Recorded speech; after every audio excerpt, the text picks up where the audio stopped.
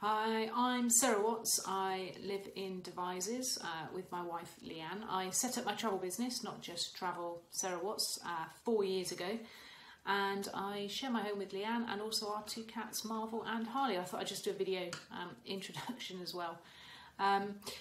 This year's International Women's Day, I've been asked to sort of say what I choose to challenge, and I choose to challenge in authenticity.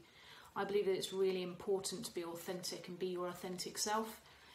You never know who's watching you and the impact that you can have on them from a distance very often. But that's what I'm choosing to challenge this year.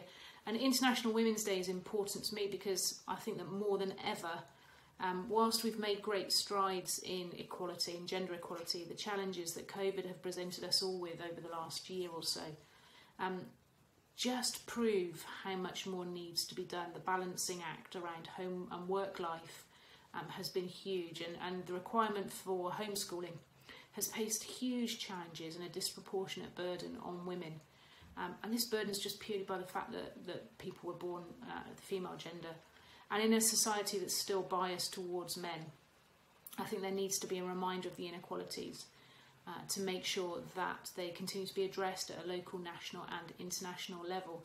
And I think that all women who can have an obligation to help, nurture and mentor those that follow behind them. And we need more positive role models and influencers, and not just those that look good in photographs on Instagram. And I think there still needs to be more, there's more we can do for gender equality. So I think that there needs to be a greater representation of women in all levels of public and private sector. I think the skills and values that women bring are widely recognised now as helping organisations and companies to increase profits, bring out the best in staff and other employees, as well as design amazing products and services that work for all of society and not just a select few. As a child, I wanted to be a police officer, and I achieved this eventually at the grand old age of 34. And I served for 8 years, a very privileged position. But before I left the service, I was lucky enough to study at Warwick Business School for a leadership and management qualification. And in my final year of that study, I wrote a dissertation called Why Female Police Officers Fail to Realise Their Full Potential.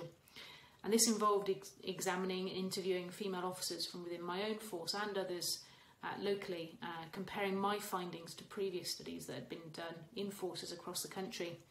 And what I was really disappointed to find was that there didn't really seem to be much difference between what I discovered and the findings of previous studies. And it's interesting that after I left the service, less than a year after I wrote that paper, but that's a story for a different day.